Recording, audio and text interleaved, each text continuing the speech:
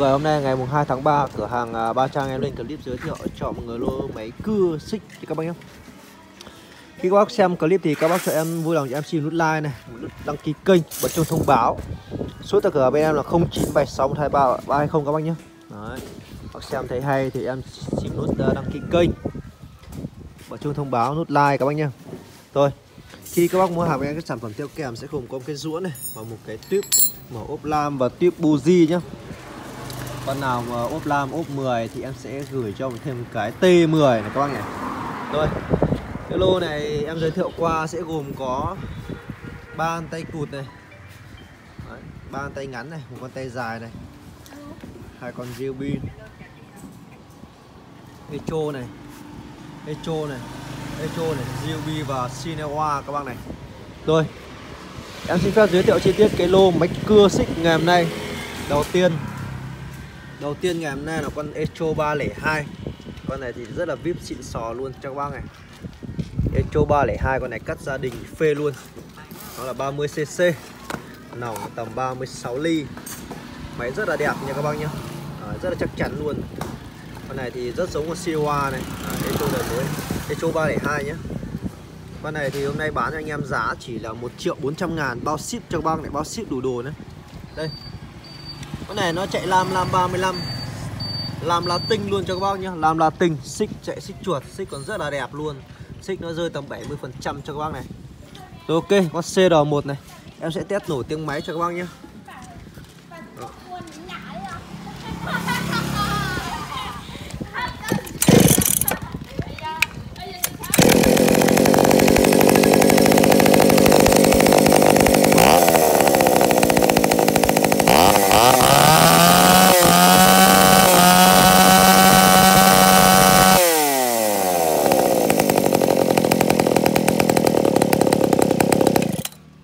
Nghe thấy thì tiếng găng ti là không, rất là chất lượng luôn nhé. Con này thì cắt gia đình phê luôn.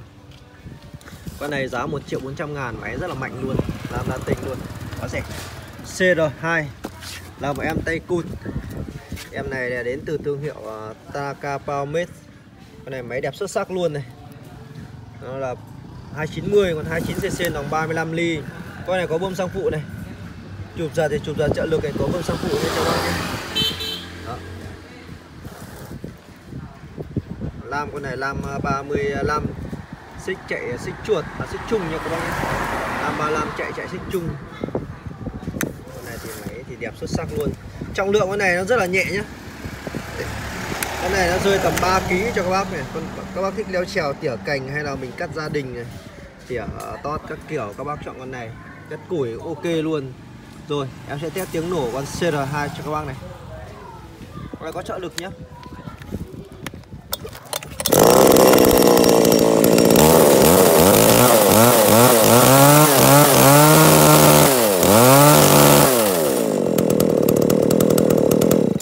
Rồi, máy ngon luôn. CR2 này bán anh em giá 1.500.000 bao ship cho các bác nha. Một con tay cụt 1.500.000 rồi, quá rẻ. Rồi, con CR3 cũng là một con tay cụt. Con này đến từ thương hiệu Tanaka. Con này thì con này nó là PMS330 33cc. Con này thì 33cc nòng cỡ tầm 38 ly cho các bác này. Làm xích rất là đẹp luôn. Xích chạy xích chuột, lam 5 nhông. Con này lam 40.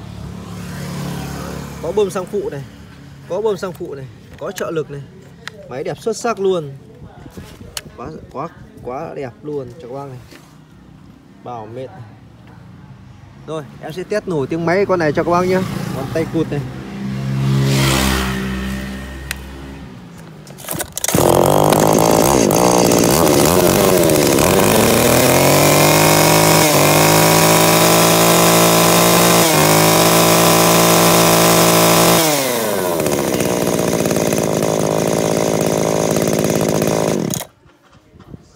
Quá ngon. CR3 1.600.000 bao ship nha. Quá đẹp. Rồi, CR4 ngày hôm nay một em đến từ thương hiệu, con này con máy Tanaka ES330. Con này con tay dài nhá, 33cc nòng 38 ly. Con này lam 45. Xích con này chạy xích chuột nhá. Rồi ok, em sẽ test nổ tiếng máy con này cho các bác này. Con này con tay dài này, các bác thích tay dài thì các bác chọn con này.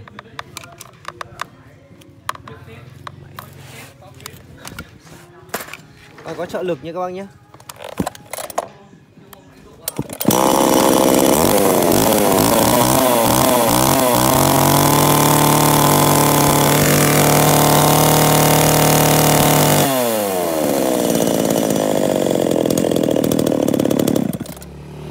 Rồi, con tay dài CR4 này cho các bác nào cắt gia đình, cắt củi, cắt kiệu ok, quá ok luôn cho các bác này.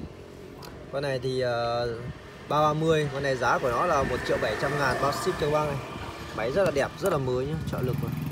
Máy quá đẹp, đẹp xuất sắc luôn. Ok. Con CR5. CR5 này là một con đến từ thương hiệu Gilby này. Con này thì máy nội địa Úc nhá, con này máy của Úc này. Đấy. Máy con này thì đẹp đến 95% luôn, đẹp như mới luôn này. Đây, em vừa mang ra cắt thử gỗ đây. Vẫn còn dính cái sơ ở gỗ này. Con này nó chạy xích cái xích chung. Lam này làm là 45 nhá. Làm nhông 45 50. Tức là nó có, mình sẽ định nghĩa lam là theo kiểu là từ đây, từ lưỡi này, là mặt lưỡi này nó là 45. Nhưng mà có nhiều vùng người ta định nghĩa là vào từ chân lam ra mặt lưỡi thì nó lại là 50. Nó có hai trường hợp như vậy. Rồi, con này thì nó là máy nội địa Úc, nòng đứng và chạy cực kỳ ngon luôn. 38cc nhá. Cỡ nòng tầm GUB con này 38cc này, cỡ nòng tầm 40mm. Giật thì có giật trợ lực nhá. Giật trợ lực. Máy còn rất là đẹp. Phanh phiếc này, ok. Con này các bác mua về cắt gia đình. 38cc nòng 40mm, cắt những cái cây gỗ mà vành độ bằng cái xô đổ lại khá là ok cho các bác này. Máy đẹp xuất sắc luôn. Con này thì bán anh em CR5 này giá 1.700.000 bao ship. 1.700.000 thôi ạ. Một con nòng đứng, con này có bơm xăng phụ này, có trợ lực nhá. E gió thì e tự động này. Đấy thì các bác kéo e ra nhá, ga vào thì nó sẽ tự bật vào thì các bác có thấy này. Này trọng lượng máy rơi tầm 5 kg.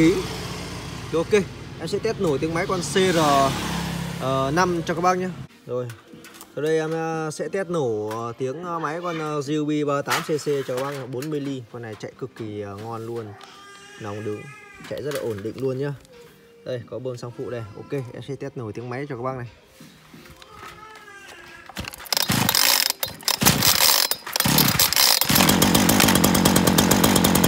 Đăng ký nó để hơi thấp các bác nhá.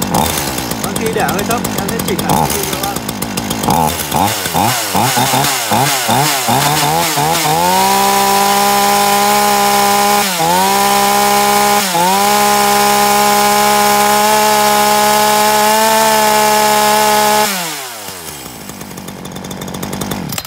Ok.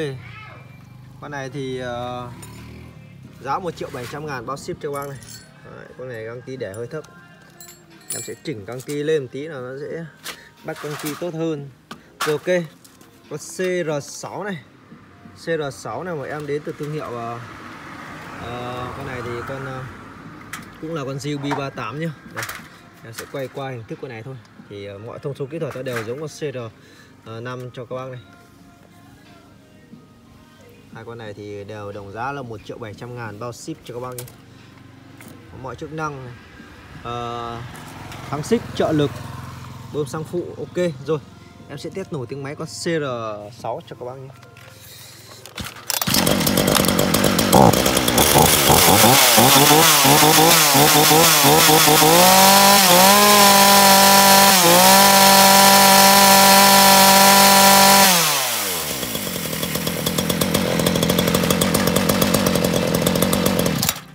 Rồi, 1.700.000 thôi, quá rẻ. Rồi, CR7 là một em đến từ thương hiệu Echo. Con này là Echo 35. Con này lam 35 này. Lam Latin cho các bác này, xích chạy xích chung. Con này thì nó là Echo 35 nha, 35cc, nòng tầm 39 ly. Con này máy đẹp xuất sắc luôn cho các bác nhé. Máy rất là đẹp. Đây, con này có trợ lực này, con này dòng này echo của Nhật Bản này, cắt gia đình rất ok. Đây là gió nó này, bơm xăng phụ đây các bác nhé.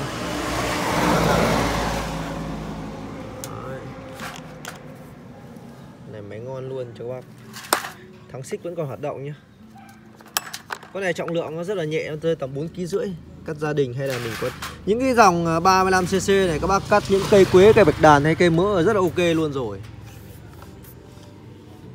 Máy đẹp, xuất sắc luôn. Rồi em sẽ test nổi tiếng máy con CR7 cho các bác này. Con này thì giá là 2,5 triệu bao ship này. Echo.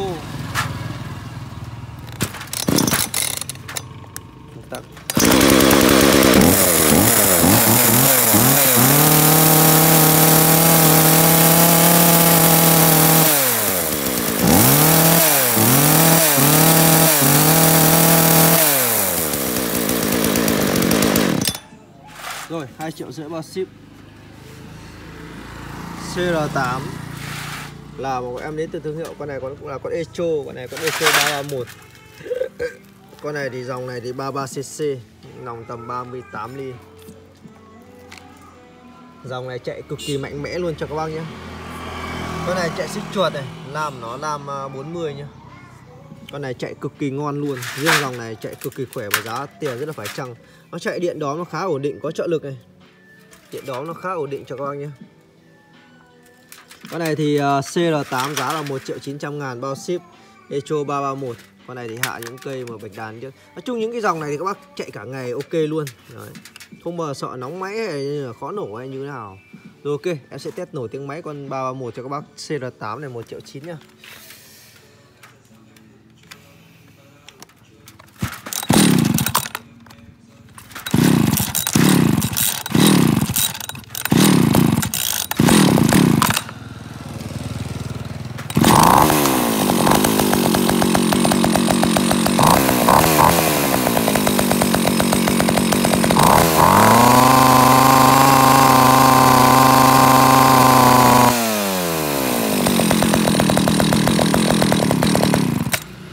Đó.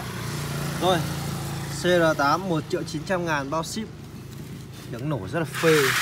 CR9 là con echo nòng đứng nhá, echo 3.200. Cái dòng này các bác rất là chuộng này. Làm con này làm 45, làm 45 50. 50 thì mình tính từ trong này gọi là 50, tính từ lưỡi gọi là 45 các bác nhé. Đó. Con này thì còn thắng xích cho các bác nhé.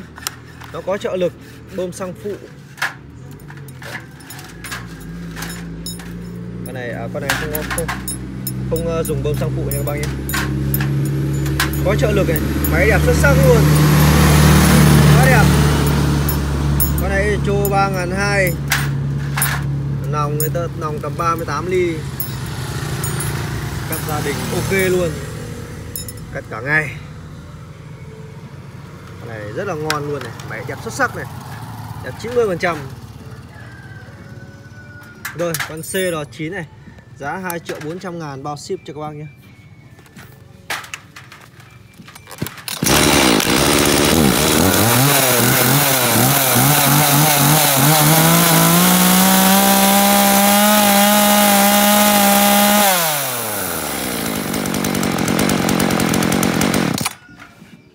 Rồi CR9 thì có CR10 làm con echo, con này echo 351 này. Đây cái dòng này các bác săn đón rất là nhiều.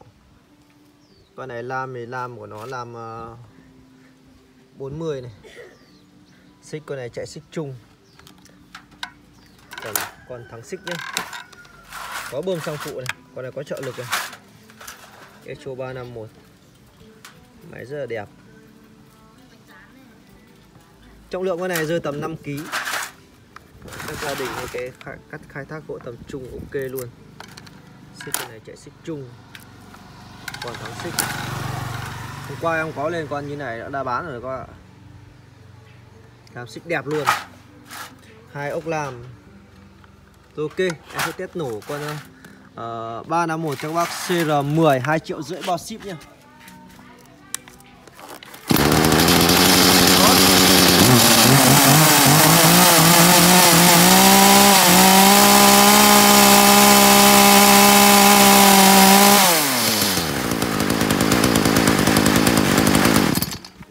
giật trợ lực rất là nhẹ nhàng cho các bác này.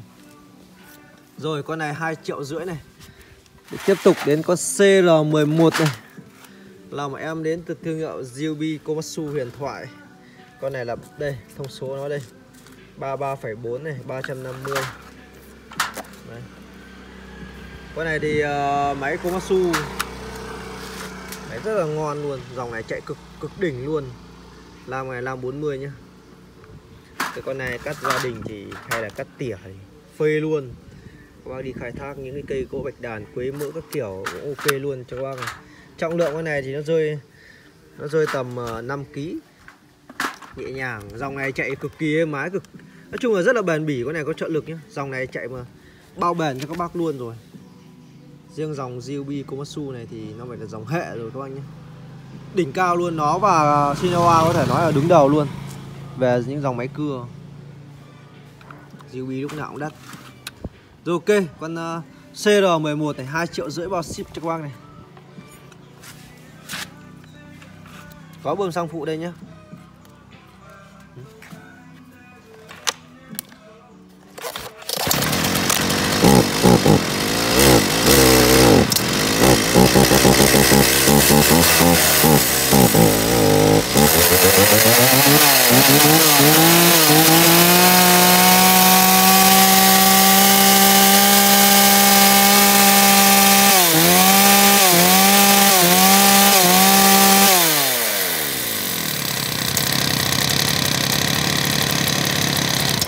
Rất là êm luôn. Dòng Gilby này chạy rất là êm nha, máy móc rất là êm luôn các bác ạ. CR11 2,5 triệu.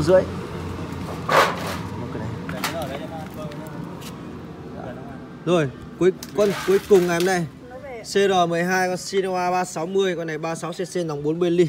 Đây, siêu VIP cho các bác này, con này lam 60 này. Đấy. Quá đẹp, xuất sắc luôn, con này có trợ lực này. Xích con này chạy xích chuột này.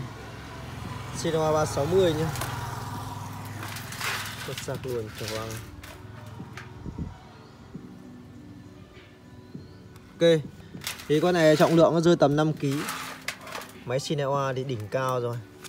Không phải nghĩ chất lượng đâu các bác ạ.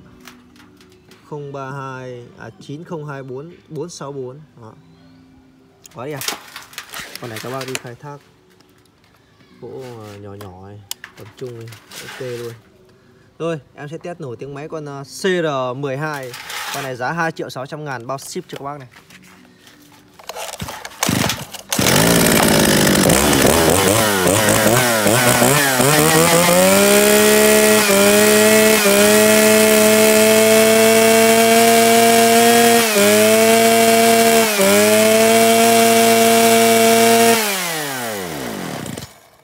Rồi ok. Em xin phép kết thúc clip tại đây. Bác nào quan tâm sản phẩm thì liên hệ qua số điện thoại 0976123320. Bác nào thấy hay cho em xin nút like, nút đăng ký kênh và cho thông báo. Cảm ơn mọi người ạ. Chào tất cả mọi người.